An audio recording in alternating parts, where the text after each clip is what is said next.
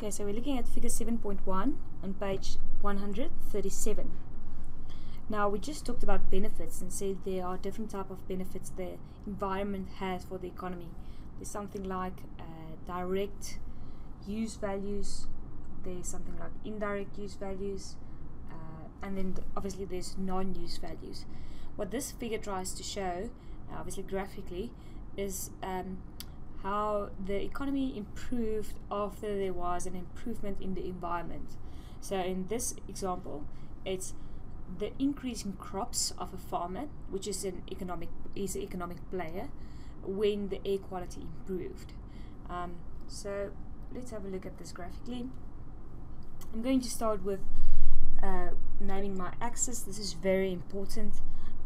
Please do this always in the exam, otherwise you're going to lose unnecessary marks. The y-axis prices. I see the textbook talk about dollar. They just put a dollar sign there. It's because it's an American textbook and that's how they refer to prices. I would prefer if you write out the prices in full, and you can even put a little p there to show that we use p to abbreviate prices. Then at the origin, put a little 0 to show that at this point over here the graph starts. Both prices and quantity will be 0 at that point. Then the x-axis I'm going to call quantity, and I'm going to abbreviate this with the Q. Now I see the textbook talk about quantity of output, meaning the amount of output the farmer has. You can do, I would prefer quantity to keep it consistent throughout your economic career. A market shows the relationship between prices and quantity. Now the textbook draws the supply curve curved, like something like this. You might say this is weird to you. In first year economics you always drew a straight supply curve. That doesn't really matter, it's not central to this concept. So you can draw it curved or straight. Only thing that's really important is that you first of all name it, always name your curve, plus that it's upward sloping, meaning that for a higher price this farmer would supply a larger quantity. So as price increases, so will quantity increase. Okay, let me just take all this away. The next important thing is the demand curve. Now you'd remember from first year economics that we usually have a downward sloping demand curve, something like this, but that's not in this figure. There's no downward sloping demand curve. The reason for this is, you'll remember that we said in a perfect competitive market the whole market has a downward sloping demand curve, but a single firm in that market only has a straight demand curve. Why? Because they are price takers. They don't have any choice on the price they're going to use. They have to use the market price. So there's no change in price. It's just the price is given. They have to work with the price that's decided by the market, by demand and supply. So technically, is the straight price line that's given in the textbook is technically your demand curve. Now that's not central again to this concept, it's just how the graph is set up so you understand what's where. Let's call this not price taker but the market price, and let's call this just the price line. Alright, so now I've set up the graph. Well, good.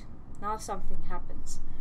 The textbook tells us that there's improvement in air quality from somewhere else, meaning let's say there's a nearby factory that's been polluting the air and they had to close down. So due to them closing down, the air has improved, the air quality has improved. So it's not the farmer that improved the air quality, it's something that happened outside his farm and he just sees the benefits of that. So he's experienced an external benefit on an improvement in the environment or the improvement in the air quality.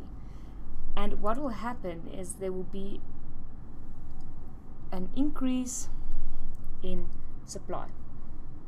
remember to name your new supply curve. Let me just put that. Yeah. Name your new supply curve something else, call it S1, and remember to show with an arrow the direction it moves. So I know you know it went from S to S1. Then also remember to show your equilibriums. Initially, before the improvement in the air quality, we were at the equilibrium of E1, and after the improvement of air quality, we were at the equilibrium of E2. Now at E1, this farmer produced a quantity of Q1, and after the improvement, when we were at E2, the farmer produced a quantity of Q2. So you can see there's an increase in the amount the farmer produced. So this is obviously good for the farmer. This whole area over here, let me just show you.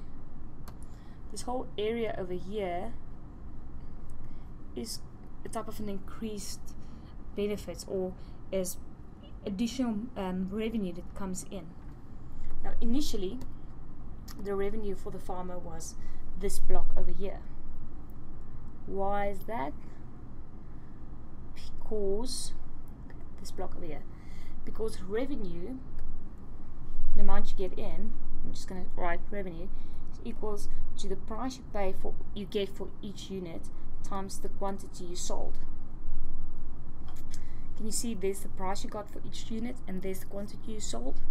So this whole block over here was his initial revenue, but only a part of this block was his profit, and that's the small part above, let me write that, the small part above the supply curve.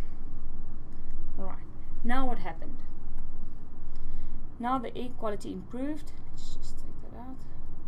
Now the air quality improved and his revenue increased, because he still gets price PM, but he now sells not quantity Q1 but quantity Q2. He now sells this whole area, this money he gets in every month.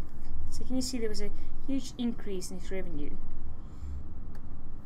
And also there was an increase in his profit, because now the area above the supply curve is this whole area over here. So can you see previously only this area was his profit, but that has increased to this whole area. So what does this graph shows us? It shows us that an improvement in the environment can have a positive effect for the economy. In this case, an improvement in air quality had a huge positive effect for a farmer.